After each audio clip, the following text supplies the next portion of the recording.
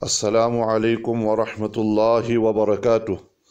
Nahmaduhu wa nusalli wa nusallim ala rasulihil kareem amma ba'd. Faqad qala Allahu azza wa ala a'udhu billahi minash shaytanir rajeem bismillahir rahmanir rahim. قل يا عبادي الذين أسرفوا على أنفسهم لا تقنطوا من رحمة الله صدق الله العظيم وصدق رسوله النبي الكريم ونحن على ذلك لمن الشاهدين والشاكرين والحمد لله رب العالمين.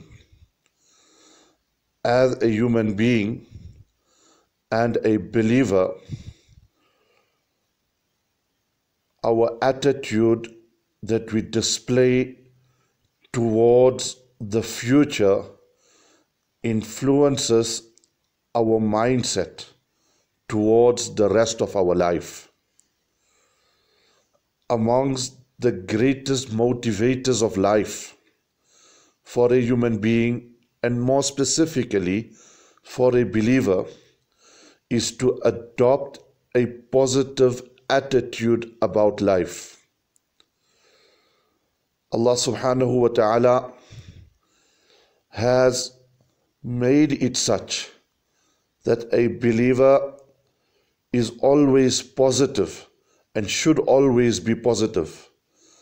And being positive and having hope is the best attitude towards the future. Hope is in actual fact anticipation, belief, and confidence. And if we look at the entire life of Rasulullah SAW, then we will find that the entire life of Nabi SAW is a living example of the quality of hope in action. That Nabi SAW, despite insurmountable odds and hardships, Nabi SAW persevered. Nabi SAW always exercised patience. Even though the enemy that Nabi SAW faced numerically were larger and stronger in number, but yet despite all of this, Nabi SAW never gave up hope of establishing this deen of Islam.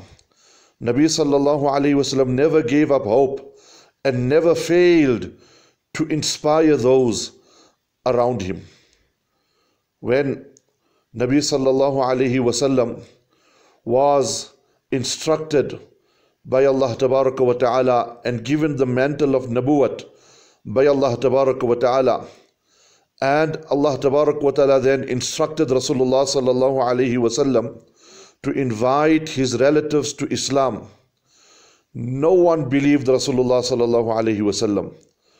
No one accepted the message of Rasulullah SAW except a select few. In fact, the very family of Nabi SAW mocked at him, and they mocked at those who accepted the invitation of Rasulullah SAW, to the extent that when the tribe and the Quraysh and the family of Rasulullah SAW requested his uncle Abu Talib to negotiate with Nabi SAW in an attempt to have his influence minimized, Nabi SAW at this juncture also displayed an attitude of positivity.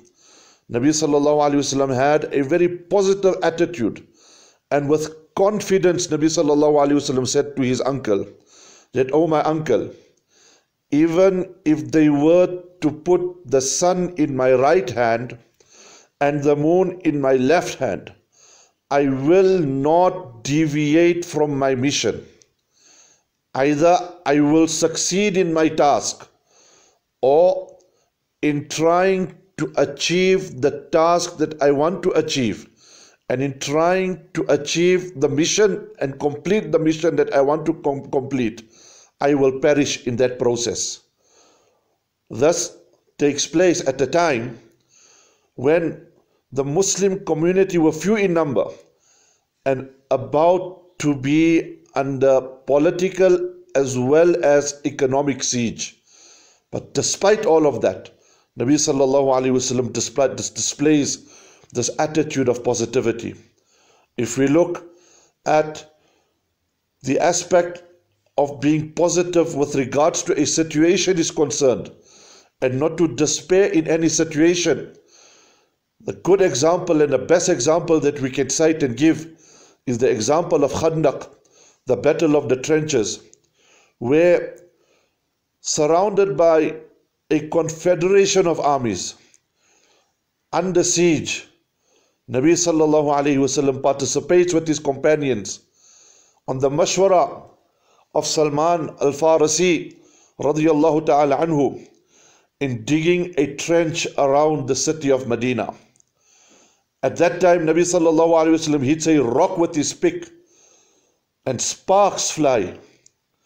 Salman Farsi, who gave the idea of the trench, asked Nabi sallallahu alaihi wasallam that, "O Nabi of Allah, what is the bright sparks I saw the 3 times you struck the rock with the pick?" Nabi sallallahu alaihi wasallam replied, "As for the first strike, I saw in that spark the palaces of Sham, which Allah opened to us. As for the second strike, I saw the palaces of Persia and its bright cities, which Allah Tabarak wa Ta'ala had opened to us as well.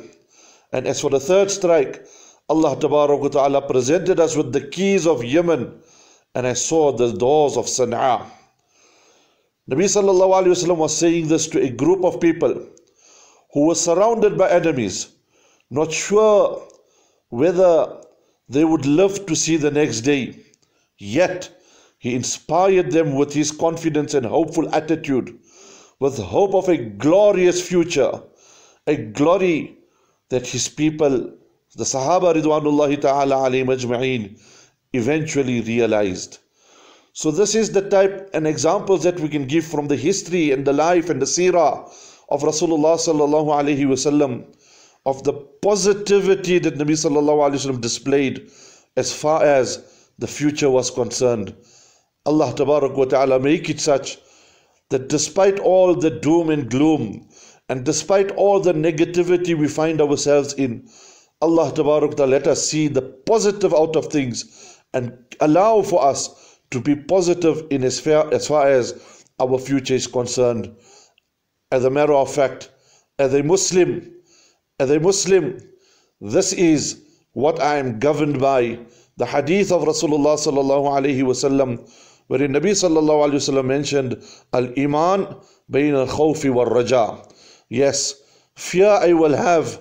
At the same time, Allah Tabarak wa Ta'ala, the Nabi of Allah Tabarak wa Ta'ala advised us that we should have hope as well. Allah subhanahu wa ta'ala give each and every one of us the tawfiq of understanding the importance of being positive in life, the importance of having hope and not losing hope in the Dhat of Allah Tabarak wa Ta'ala, not losing hope in the being of Allah Tabarak wa Ta'ala. As Muslims, our trust is in Allah, our tawakkul is in Allah, and whatever we do it with that belief that Allah Tabarak wa Ta'ala knows what is best for us. Allah Tabarak grant each and every one of us positivity and a life of positivity, and Allah subhanahu wa ta'ala make it such that whatever difficulties we tend to face, in whichever way, Allah Tabarak remove those difficulties. Wa akhiru da'wana and alhamdulillahi rabbil alameen.